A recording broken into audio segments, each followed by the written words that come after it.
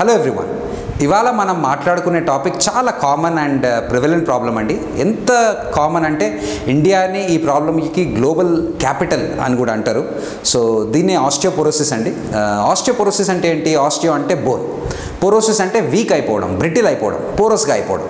So osteoporosis literally means brittle bones, అంటే bones week, ఎముకలు bones లాంటి వీక్ అయిపోయినాయి. సో ఈ బోన్ వీక్నెస్ లేదా బోన్ మినరల్ డెన్సిటీ తక్కువ అయిపోవడం అనే ప్రాబ్లం ఎంత ప్రివలెంట్ ప్రాబ్లం అంటే, అండ్ ప్రతి ఇంట్లో కూడా ఒకటి లేదా ఇద్దరు పేషెంట్స్ ఉంటారు ఈ ప్రాబ్లం తోటి సఫర్ అయ్యే వాళ్ళు. అందుకనే ఈ టాపిక్ పైన వీడియో చేయడం జరుగుతుంది. సో కోవిడ్-19 ఎగ్జాంపుల్ తీసుకోండి. కోవిడ్-19 ఒక వైలెంట్ పాండమిక్ అండి. వైలెంట్ ఎందుకంటాము? ఒక harsh clinical science and symptoms ఉంటాయి. అంటే ఊపిరి తీసుకోలేకపోవడము, దమ్ము రావడము, ఆక్సిజన్ సాచురేషన్ పడిపోవడము. సో ఇవన్నీ అలార్మింగ్ సైన్స్. సో క్విక్గా పేషెంట్ హాస్పిటల్కి వచ్చేస్తారు, హాస్పిటల్ తీసుకొని ఇమీడియట్ దానికైతే కేర్ ఉంటుందో అది తీసుకుంటారు. కానీ ఆస్టియోపోరోసిస్ని సైలెంట్ పాండమిక్ అంటామండి. వైలెంట్ పాండమిక్ కాదు, చాలా సైలెంట్ పాండమిక్. సైలెంట్ ఎందుకు అంటే most of the patients symptoms ఏం చూపించరు. ఎర్లీ స్టేజెస్లో ఏం ప్రాబ్లమ్ సిమ్టమ్స్ ఏమి ఉన్నట్టు అనిపించదు. అది అడ్వాన్స్ అవుతున్న కొద్దీ వంగి నడవడము, షోల్డర్స్లో నొప్పులు, భుజాలలో, నడుములో, తొంటిలో, సో ఈ నొప్పులతోటి మనకు ప్రజెంట్ అవుతారు. ఎప్పటి వరకు సిమ్టమ్స్ ఉండవు అంటే ఒక చిన్న యాక్సిడెంట్ లేదా నడుస్తూ పడిపోవడం, అప్పటి వరకు కూడా ఏం సిమ్టమ్స్ ఉండవు. చిన్న చిన్న యాక్సిడెంట్స్ తోటి బోన్స్ విరిగిపోతుంటాయి. వాటినే మనం ఫ్రాజిలిటీ ఫ్రాక్చర్స్ అని అంటామండి. సో ట్రివియల్ ట్రామా అంటే ఏదైతే ట్రామా తోటి బోన్ బ్రేక్ అవ్వకూడదో సహజంగా, అటువంటి ఇంజరీస్తో కూడా, అంటే నిల్చొని నడుస్తూ కాళ్ళల్లో ఏదో తట్టుకొని పడిపోవడం, ఇటువంటి ట్రివియల్ ట్రామా వల్ల కూడా బోన్స్ విరిగిపోతుంటాయి. దాన్ని ఫ్రాజిలిటీ ఫ్రాక్చర్ అంటారు. సో అప్పటి వరకు కూడా డయాగ్నోస్ అవ్వదు osteoporosis. That is the tragic situation of today's life. So అందుకనే ఆస్టియోపోరోసిస్ని సైలెంట్ పాండమిక్ అని నేను అంటాను. సో ఈ ఆస్టియోపోరోసిస్ యొక్క కాజెస్ ఏంటి, దీంతో ప్రివెంట్ ఎట్లా చేసుకోవాలో మనం ఒకవేళ ఆస్టియోపోరోసిస్ వచ్చినట్లయితే ట్రీట్మెంట్ ఏముంటుంది, ఇవన్నీ ఈ వీడియోలో డిస్కస్ చేద్దాం. I'm doctor Siddharth. చాలా ఇంట్రెస్టింగ్ వీడియో ఉండబోతుంది. I'm consultant orthopaedic surgeon from Hyderabad. Let's go ahead and begin the video. So first మనం ఆస్టియోపోరోసిస్ కాజెస్ని లోపలికి వెళ్ళే ముందట ఫస్ట్ బోన్ టర్నోవర్ ఎట్లుంటుంది అనేది మనం అర్థం చేసుకోవాలి. సో బోన్ టర్నోవర్లో రెండు ప్రక్రియలు ఉంటాయండి. ఒకటి కొత్త బోన్ ఫామ్ అవ్వడం, న్యూ బోన్ ఫార్మేషన్. రెండోది బోన్ రిసార్ప్షన్, అంటే బోన్ కరగడం. సో ఈ రెండు ప్రాసెస్ డైనమిక్ రూపంలో బాడీలో జీవితాంతం నడుస్తూనే ఉంటుంది.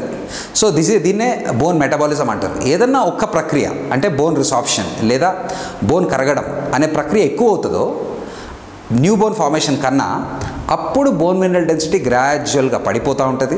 ఆస్టియోపీనియా ముందు సెటిన్ అవుతుంది. ఆ ఆస్టియోపీనియా సివియర్ అయిపోతే అది ఆస్టియోపోరోసిస్గా అయిపోతుంది. సో ఏదన్నా సరే ఈ ఆస్టియోపోరోసిస్ కాజ్ చేస్తుంది అంటే ఈ బోన్ మెటబాలిజం ద్వారానే, బోన్ మెటబాలిజం అఫెక్ట్ చేయడం ద్వారానే, బోన్ ఆర్కిటెక్చర్ పాడవడం ద్వారా మనకి ఆస్టియోపోరోసిస్ అనేది సెటిన్ అవుతుంది. సో ఈ బోన్ మెటబాలిజం మనం అర్థం చేసుకున్నాం కాబట్టి ఫర్దర్గా మనం వీడియోలో ఆస్టియోపోరోసిస్ కాజెస్ ఏంటి అనేవి మనము ఎవాల్యుయేట్ చేసుకుందాం. సో ఆస్టియోపోరోసిస్ కాజెస్లో నెంబర్ 1 వచ్చేసి ఏంటంటే సినైల్ ఆస్టియోపోరోసిస్ అంటాం. అంటే ఎల్డర్లీ పీపుల్, ఇంతకుముందు ఏంటంటే యూజువల్గా ఫీమేల్స్లో చూస్తాం అని అనేవాటిది, ఇప్పుడు మన మేల్స్లో కూడా ఈ సినైల్ ఆస్టియోపోరోసిస్ చాలా వరకు చూస్తున్నాం. అండ్ ఫీమేల్స్లో మెనపాస్ తర్వాత పోస్ట్ మెనపాసల్ ఆస్టియోపోరోసిస్ అంటాము. సో మెనపాస్ తర్వాత ఈస్ట్రోజన్స్ అండ్ ప్రొజెస్ట్రాన్ అనే హార్మోన్స్ బాడీలో చాలా తక్కువైపోతాయండి. ఈ తక్కువైపోవడం వల్ల బోన్కి స్టిమ్యులస్ అనేది దొరకదు. న్యూ బోన్ ఫార్మేషన్కి ఎప్పుడైతే స్టిమ్యులస్ ఉండదో అప్పుడు మెల్లమెల్లగా బోన్ మినరల్ డెన్సిటీ అనేది తక్కువైపోతుంది. సో బోన్ మినరల్ డెన్సిటీ తగ్గితే మెల్లగా ఆస్టియోపోరోసిస్ అనేది సెటిన్ అవుతుంది. సో పోస్ట్ మెనపాజల్ ఆస్టియోపోరోసిస్ తర్వాత ఇంకో ఇంట్రెస్టింగ్ థింగ్ ఏంటి అంటే ప్రీమెచ్యూర్ మెనపాజ్ అండి. కొంతమంది లేడీస్కి అన్ఫార్చునేట్గా ఫైబ్రాయిడ్స్ వల్ల ఇంకేదో ప్రాబ్లం వలన హిస్టెక్టమీ చేస్తారండి సర్జన్స్. సో హిస్టెక్టమీ చేసినప్పుడు ఓవరీస్ అనేటివి డిస్ఫంక్షన్ అయిపోతాయి. సో ఓవరీస్ అనేటివి న్యూ హార్మోన్స్ ఈస్ట్రోజన్ ప్రొజెస్టెరాన్ అనేవి ప్రొడ్యూస్ అవ్వవు. సో అప్పుడు కూడా మనము క్రమక్రమంగా bone mineral density తగ్గడము and osteoporosis రావడము. ఇన్ఫ్యాక్ట్ ప్రిమెచ్యూర్ మెనపాజ్లో ప్రిమెచ్యూర్ ఆస్టియోపోరోసిస్ అంటే తొందరగా నార్మల్ ఏజ్ కన్నా తొందరగా సెటిన్ అవ్వడానికి ఆస్కారం ఉంటుంది. So menopause, senile osteoporosis and hysterectomy తర్వాత ఆస్టియోపోరోసిస్ కాకుండా కొన్ని ఇన్ఫ్లమేటరీ డిజార్డర్స్ ఉంటాయండి. Rheumatoid arthritis. దీంట్లో ఏంటి అంటే జాయింట్లో పైన కింద, అంటే జాయింట్ యొక్క ఎముకల్లో పైన భాగం కింద భాగంలో కూడా జెక్స్టా ఆర్టిక్యులర్ ఆస్టియోపీనియా, అంటే జాయింట్స్కి రెండు వైపులా కూడా బోన్స్ వీక్ అయిపోతాయి. ఇదే కాకుండా ఇన్ఫ్లమేటరీ బవల్ డిసీజ్, అంటే స్మాల్ ఇంటెస్టైన్ లార్జ్ ఇంటెస్టైన్స్లో ఇన్ఫ్లమేషన్ ఉండడం వల్ల మాల్ అబ్జార్ప్షన్, కాల్షియం అబ్జార్బ్ అవ్వకుండా డైరియా, కాన్స్టిపేషన్ ఆల్టర్నేట్ అవుతూ ఈ ప్రాబ్లం అనేది మనము చూస్తాం. ఇదే కాకుండా ఇన్యాక్టివిటీ అండి, అంటే బెడ్ రెస్ట్, స్ట్రోక్ రావడం వల్ల, పారాలిసిస్ అవ్వడం వల్ల, ఇంకేదన్నా major cardiac surgeries, major gastric surgeries, చాలా టైం బెడ్ రెస్ట్ పైన పేషెంట్ ఉండడం వల్ల వెయిట్ బేరింగ్ అవ్వదు. ఎప్పుడైతే వెయిట్ బేరింగ్ అవ్వదో ఎముకలకి స్టిమ్యులస్ ఉండదండి.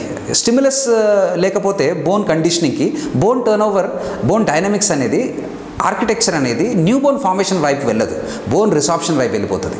ఎప్పుడైతే బోన్ రిసార్ప్షన్ వైపు వెళ్ళిపోతుందో మెల్లమెల్లగా మనం ఆస్టియోపోరోసిస్ అనేది సెట్ ఇన్ అవుతుంది.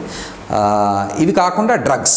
సో ఏవే డ్రగ్స్ ఉంటాయి ఆస్టియోపోరోసిస్ క్రాస్ చేయడానికి అంటే, number 1 corticosteroids, long term use of corticosteroids, anti convulsants, కొన్ని సీజర్స్కి వాడే మందులు, 3 బ్లడ్ థిన్నర్స్ అంటే హెపరిన్ లాంటివి, బ్లడ్ని థిన్ చేసే ఇంజెక్షన్స్, దీనివల్ల కూడా మనం ఆస్టియోపోరోసిస్ అనేది చూస్తాం. సో ఇవన్నీ కాకుండా కొన్ని హ్యాబిట్స్, వ్యసనాలు అంటాము. So long standing alcohol consumption, దీనివల్ల లాంగ్ స్టాండింగ్ లివర్ ప్రాబ్లమ్స్ ఉండడము, స్మోకింగ్, క్యాఫీన్ ఎక్కువ కన్జ్యూమ్ చేయడము, ఎక్కువ షుగర్, ఎక్కువ సాల్ట్ కన్జ్యూమ్ చేయడం, ఇవన్నీ కూడా బోన్కి ఏ రకంగా హెల్త్కి హెల్ప్ చేయవు. సో మెల్లమెల్లగా ఇటువంటి డైట్, ఇటువంటి లైఫ్ స్టైల్ ఉన్నట్లయితే ఆస్టియోపోరోసిస్ కూడా సెట్ ఇన్ అవుతుంది. సో ఇవి మనకి causes of osteoporosis. So osteoporosis యొక్క కాజెస్ మనం అర్థం చేసుకున్నాం కదండి. ఇప్పుడు మనం ఆస్టియోపోరోసిస్ డయాగ్నోజ్ ఎట్లా చేయాలనేది మనం చూద్దాం. సో డెక్సా స్కాన్ అనే ఒక స్పెషల్ ఎక్స్రే తోటి మనం ఆస్టియోపోరోసిస్ అనేది డయాగ్నోజ్ చేస్తాం. డెక్సా అంటే ఏంటంటే డ్యూయల్ ఎనర్జీ ఎక్స్రే అబ్సార్ప్షోమెట్రీ. ఇది ఒక స్పెషల్ ఫార్మ్ ఆఫ్ ఎక్స్రే అండి. క్విక్గా అయిపోతుంది, పెయిన్లెస్ ప్రొసీజర్, పెద్దగా రేడియేషన్ కూడా ఏమి ఉండదు, క్వైట్ సేఫ్ ప్రొసీజర్, అండ్ పెద్ద ఎక్స్పెన్సివ్ ప్రొసీజర్ కూడా కాదు. సో అట్ రిస్క్ ఎవరైతే ఉంటారో ఆస్టియోపోరోసిస్కి నేను ఈ టెస్ట్ చేయించుకోమని రికమెండ్ చేస్తాను. సో ఈ డెక్సా స్కాన్ తోటి మనకి టీ స్కోర్ అని ఒకటి వస్తుంది. ఈ టీ స్కోర్ బాడీలో 3 భాగాలకి మనకి ఇస్తారు. ఒకటి వచ్చి రిస్ట్, ఒకటి వచ్చి నడుము లంబర్ స్పైన్, ఒకటి వచ్చి హిప్స్. ఈ 3 ఏరియాల యొక్క టీ స్కోర్ యావరేజ్ తీసి అది ఒకవేళ 2.5 -2.5 కన్నా తక్కువ ఉంటే దాన్ని ఆస్టియోపోరోసిస్ అని డయాగ్నోస్ చేస్తాం. అదే -1 నుంచి -2.5 మధ్యలో ఉంటే దాన్ని ఆస్టియోపీనియా అని డయాగ్నోస్ చేస్తాం. ఈ 2 కేటగిరీస్ ఉన్న పేషెంట్స్కి మనము ట్రీట్మెంట్ ఇవ్వాల్సిన అవసరం ఉంటుంది. లేకపోతే ఒకానొక రోజున ఒక ట్రివియల్ ట్రామాతోటి ఆస్టియోపోరోటిక్ లేదా ఫ్రజిలిటీ ఫ్రాక్చర్ అయ్యే స్కోప్ ఉంటుంది, విచ్ వీ డోంట్ వాంట్. అది అవాయిడ్ చేయాలి. సో ఫ్రజిలిటీ ఫ్రాక్చర్స్ అవాయిడ్ చేయాలంటే అట్ రిస్క్ ఎవరైతే ఉంటారో డెక్సా స్కాన్ చేయించుకొని ఆస్టియోపీనియా ఉందా, ఆస్టియోపోరోసిస్ ఉందా చూసుకొని దాని ప్రకారంగా ట్రీట్మెంట్ చేయించుకోవాలి. సో ఆస్టియోపోరోసిస్ ప్రివెంట్ ఎట్లా చేయాలా, ఆస్టియోపోరోటిక్ ఫ్రాక్చర్స్ ఎట్లా ప్రివెంట్ చేయాలా అంటే, ఒక ఇంపార్టెంట్ ఇష్యూ ఏంటి అంటే, ఎల్డర్లీ పీపుల్ ఎవరైతే ఉంటారో ఇంట్లో రాత్రి మళ్ళీ వాష్రూమ్కి వెళ్ళాల్సిన అవసరం ఉంటుంది. సో వాష్రూమ్లో స్లిపరీ ఫ్లోరింగ్ ఉన్నా సరే, మధ్యలో ఏదైనా వైర్లు ఉన్నా సరే, కాళ్ళలో అడ్డుపడి పడే రకంగా, సో అటువంటివన్నీ అవాయిడ్ చేసుకోవాలండి. If you prevent fall you will prevent a ఫ్రాజిలిటీ fracture. So అది most important. Preventing a fall is very important. ఎందుకంటే ఒకసారి ఆస్టియోపోరోటిక్ ఫ్రాక్చర్ అయినట్లయితే లైఫ్ ఎంత మారిపోతుందంటే పేషెంట్ది, దాని తర్వాత ఆపరేషన్స్ అని, బెడ్ రెస్ట్ అని, ఇంకా కూడా డౌన్వర్డ్ స్పైరల్ అంటే డౌన్వర్డ్ ఇంకా బోన్స్ వీక్ అయిపోతాయి ఆస్టియోపోరోటిక్ ఫ్రాక్చర్స్ అయినట్లయితే. So all energy should be directed towards preventing and osteoporotic fracture. So ఇది కాకుండా డైట్, చాలామంది పేషెంట్స్ని అడుగుతారండి, డైట్ ఏది తీసుకోవాలి డాక్టర్ గారు బోన్స్ స్ట్రాంగ్గా ఉండాలంటే? అంటే బోన్స్లో ఏముంటాయండి? బోన్స్లో ప్రోటీన్ ఉంటుంది, విచ్ ఇస్ ఆర్గానిక్ ఆస్టియాయిడ్ మ్యాట్రిక్స్, లేదా కాల్షియం అండ్ ఫాస్ఫరస్ ఉంటాయి. సో ప్రోటీన్ ఉండే డైట్, కాల్షియం ఉండే డైట్ మనం తీసుకొని రెగ్యులర్గా సన్కి ఎక్స్పోజ్ అవుతూ ఉంటే దగ్గర 15 నుంచి 20 నిమిషాలు 10 నుంచి 1 గంట మధ్యలో రెగ్యులర్గా సన్ ఎక్స్పోజర్ ఉంటే యూవీబీ రేస్ నుంచి స్కిన్ ద్వారా విటమిన్ డి జనరేట్ అవుతుంది. సో కాల్షియం రిచ్ డైట్, రాగి, egg, milk products, protein rich diet, vegetarian sources ఉన్నాయి, నాన్ వెజిటేరియన్ సోర్సెస్ ఉన్నాయి. నా ముందు వీడియోస్లో కూడా నేను డిస్కస్ చేసినాను ఏంటి ప్రోటీన్ రిచ్ డైట్ అనేది. సో ఇవన్నీ తీసుకున్నట్లయితే బోన్స్ హెల్తీగా ఉంటాయి. సో ఇవి కాకుండా ఇంకేమి చేసుకోవాలి ఆస్టియోపోరోసిస్ ప్రివెంట్ చేయాలి అంటే, వెయిట్ బేరింగ్ ఎక్సర్సైజెస్, అంటే ఎక్కువ వాకింగ్ చేయడము. యూజువల్ కొంతమంది నా దగ్గరకు వస్తారండి, మా అమ్మ నాన్న ఏజ్ ఎక్కువైందండి, అయినా సరే అన్ని పనులలో ఇన్వాల్వ్ అవుతూ ఉంటారు, అన్ని పనులు చేస్తూ ఉంటారు, నేను చేస్తా అని అంటారు. సో చేయనివ్వండి వాళ్ళని, ఎందుకంటే ఎంత చేస్తే పని అంత యాక్టివ్గా ఉంటే అంత మంచిది బోన్స్కి. ఏదో ఒక మూల కూర్చొని ఉంటే మెల్లమెల్లగా బోన్ మాస్ తగ్గిపోతూ ఉంటుంది, ఇమ్మొబిలిటీ ఉండొద్దు. Rest is rust, mobility is life. తిరుగుతూ ఉండాలా, ఫిట్గా ఉండాలా, యాక్టివ్గా ఉండాలా, ఎంత తిరగగలితే అంత, ఎంత సేఫ్గా మనం పని చేసుకోగలిగితే ఆ పని చేయనివ్వండి, వాళ్ళని ఎంకరేజ్ చేయండి. సో డిప్రెషన్ కూడా కొంచెం దూరంగా ఉంటారు అట్లయితే. So activity, diet, and preventing the false, వీటివి కాకుండా కొన్ని వ్యసనాలు అంటే ఆల్కహాల్ కానీ, స్మోకింగ్ కానీ, షుగర్ ఎక్కువ, సాల్ట్ ఎక్కువ, ఇవన్నీ కూడా తగ్గించుకొని ప్రాపర్ బ్యాలెన్స్ డైట్ ద్వారా ముందుకు పోవాలి. సో ఇప్పటి వరకు మనం ఆస్టియోపోరోసిస్ యొక్క కాజెస్ ఏంటి, బోన్ టర్న్ ఓవర్ ఎట్లా ఉంటుంది, సో ఆస్టియోపోరోసిస్ నుంచి ప్రివెంట్ చేసుకోవడం ఎట్లా, ఆస్టియోపోరోసిస్ డయాగ్నోస్ ఎట్లా చేస్తారు డెక్సా స్కాన్ తోటి, ఇవన్నీ టాపిక్స్ మాట్లాడినామండి. ఇప్పుడు ఆస్టియోపోరోసిస్ ట్రీట్మెంట్ ఏంటి అంటే, ఒకవేళ లేదండి చాలా రోజులు నెగ్లెక్ట్ చేసినాము, డయాగ్నోస్ చేసుకోలేకపోయినాము, ఇప్పుడు సడన్గా హాస్పిటల్కి వెళ్తే డాక్టర్ గారు ఆస్టియోపోరోసిస్ ఉంది, సివియర్ ఆస్టియోపోరోసిస్ ఉంది అని చెప్తున్నారు, మాకు చాలా భయంగా ఉందండి. సో ఇట్లా ఉంటే ఏం చేయాలి? ఇప్పుడు ఫస్ట్ భయం వదిలేసేయండి. Fear in no way will help you. So ఎక్కువ అన్నెసెసరీగా భయపడి బీపీలు, షుగర్లు తెచ్చుకోడి, అవి ఉన్న బీపీ షుగర్లు కంట్రోల్ తప్పించే రకంగా భయపడి, సో అవన్నీ వద్దండి. సో సివియర్ ఆస్టియోపోరోసిస్ ఉన్నా సరే రకరకాల ట్రీట్మెంట్ మొడాలిటీస్ ఉన్నాయి, దాని గురించి మనం మాట్లాడదాం ఇప్పుడు వీడియోలో. సో ఫస్ట్ వచ్చేసండి calcium supplements, vitamin D supplements. So calcium, vitamin D supplements అనేవి national osteoporosis foundation recommended dosages ఉంటాయండి. దానికి ఓవర్ ద కౌంటర్ ఈజీగా దొరుకుతాయి ఎనీ ఫార్మసీ షాప్స్లలో. సో దీంట్లో రికమెండెడ్ డోసేజ్ ఏంటి అంటే, కాల్షియంది 800 mg నుంచి 1200 mg వరకు కాల్షియం, అండ్ విటమిన్ డి వచ్చి 800 to 1000 ఇంటర్నేషనల్ యూనిట్స్. సో ఇది ఒక డైలీ రికమెండెడ్ డోసేజ్, అండ్ ఇంత డోసేజ్ మాత్రం మనం తీసుకోవాల్సిన అవసరం ఉంటుంది. ఇవే కాకుండా కొత్త డ్రగ్స్ కూడా ఉన్నాయండి ఆస్టియోపోరోసిస్ని ప్రివెంట్ చేయడానికి, ట్రీట్ చేయడానికి. ఒకటి వచ్చి బిస్ఫాస్ఫినేట్స్ అంటామండి.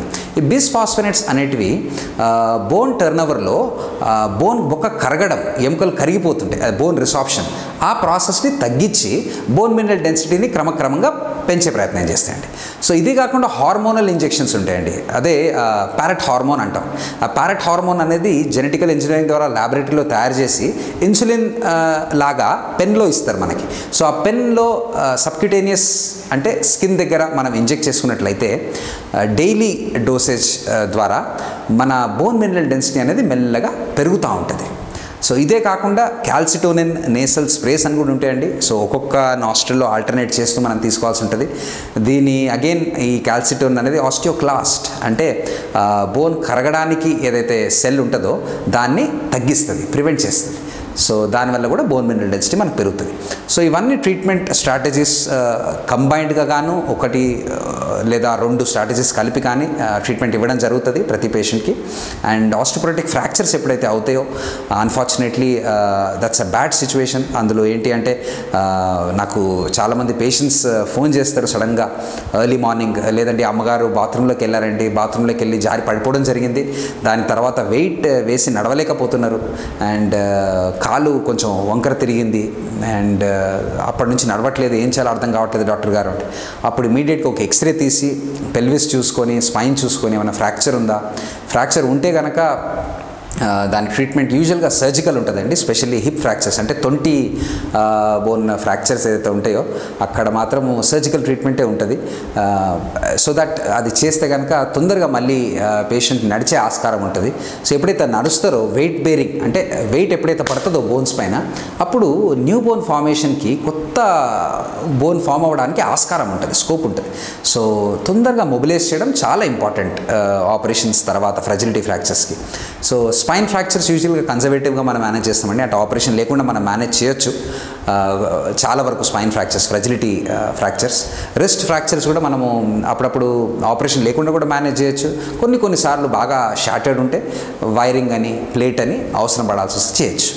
సో నా ఫైనల్ మెసేజ్ నా పేషెంట్స్కి, వాళ్ళ ఫ్యామిలీస్కి ఏంటంటే, ఆస్టియోపోరోసిస్ ప్రివెంట్ చేయడానికి ట్రై చేయండి. ఒక్కసారి సెట్ ఇన్ అవుతే ఫ్రజిలిటీ ఫ్రాక్చర్స్ కానీ, ట్రివియల్ చిన్న ఇంజురీస్ తోటి బోన్స్ విరిగిపోవడం అనేది జరుగుతాయి. That is a bad situation. So ఈ ఎముకలు విరగకుండా కాపాడుకోవడమే safe, that is the best way. So prevent ఆస్టియోపోరోసిస్ని prevent చేయండి.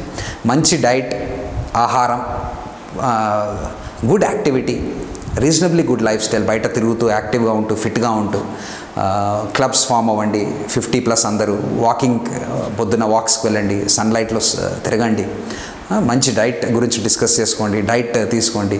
ఏమైనా ప్రాబ్లం ఉంది, పెయిన్స్ ఉన్నాయి, వేగ్ పెయిన్స్ అంటే నడుములో నొప్పి, తొంటిలో నొప్పి, భుజాల్లో నొప్పి, మెడలో నొప్పి, ఇటువంటి ఏమున్నా సరే త్వరగా డాక్టర్ని కన్సల్ట్ అవ్వండి. సో దట్ వాళ్ళు ఏదైనా ప్రాబ్లం ఉంటే తొందరగా డయాగ్నోస్ చేసి దాన్ని ట్రీట్మెంట్ స్టార్ట్ చేయొచ్చు. సో ఫర్దర్గా మేజర్ ఈవెంట్స్ అనేటివి మనం అవాయిడ్ చేసుకోవచ్చు, ఫ్రాజిలిటీ ఫ్రాక్చర్స్ లాంటివి. సో యాక్టివ్గా ఉండండి, keep fit, keep active. Rest is rust, గుర్తుపెట్టుకోండి. ఎక్కువ రెస్ట్ తీసుకోవడం బాడీకి ఏ రకంగానూ ఉపయోగపడదు. అందుకనే నేను అంటాను రెస్ట్ ఈజ్ రస్ట్. సో ఎంత ఫిట్గా ఉంటే, ఎంత యాక్టివ్గా ఉంటే బోన్స్ అంత హెల్తీగా ఉంటాయి. సో ఈ వీడియో మీకు నచ్చినట్లయితే లైక్ చేయొచ్చు అండ్ మీ కొలీగ్స్ తోటి, ఫ్రెండ్స్ తోటి షేర్ చేయండి. ఇంట్లో ఉన్న పెద్దవాళ్ళందరికీ చూపించండి అండ్ ఒక అవేర్నెస్ క్రియేట్ చేద్దామని ఈ వీడియోస్ చేస్తున్నాను. And thank you very much and please subscribe to the channel if you like the video. Thank you and good luck.